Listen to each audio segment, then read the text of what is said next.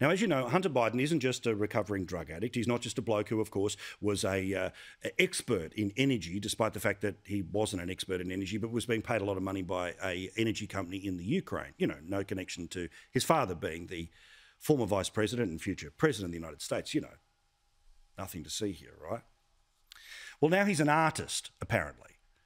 Among other things, he uses straws these days, not to administer booger sugar, but instead to spray paint onto canvases. And these things, despite the fact that he is not exactly a renowned artist, are apparently selling for $500,000. Why? How? How much goes back to the big guy? Who knows? But questions are now being asked about, hang on, why would anyone pay $500,000 to a bloke who's not a known artist and who was only known as being the son of the President of the United States? Why would that be the case? Well, the issue might be, who is the one buying the art? I'll let NBC take it from here. Powerful and impactful work, according to the gallery owner who will sell Hunter Biden's art this fall. Art critics aren't so sure. Well, it's not as bad as I might have thought. Others have been tougher, one calling it hotel art. But the gallery says it values some of the first-time artist paintings up to $500,000. You could get a work by Matisse or Degas for a similar amount of money. How much of that is the name?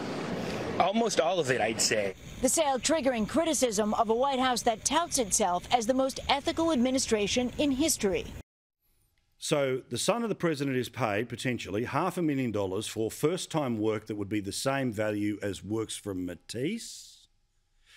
The White House has come out and said today that they will not reveal who are the people who are paying $500,000 for the art of the son of the president.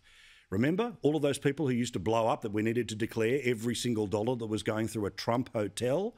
What about money going specifically from mystery buyers to the son of the president? Well, nothing to see here, of course. I can tell you that after careful consideration, a system has been established that allows for Hunter Biden to work in his profession within reasonable safeguards. Of course, he has the right to pursue an artistic career, just like any child of a president has the right to pursue a career. But all interactions regarding the selling of art and the setting of prices will be handled by a professional gallerist adhering to the highest industry standards.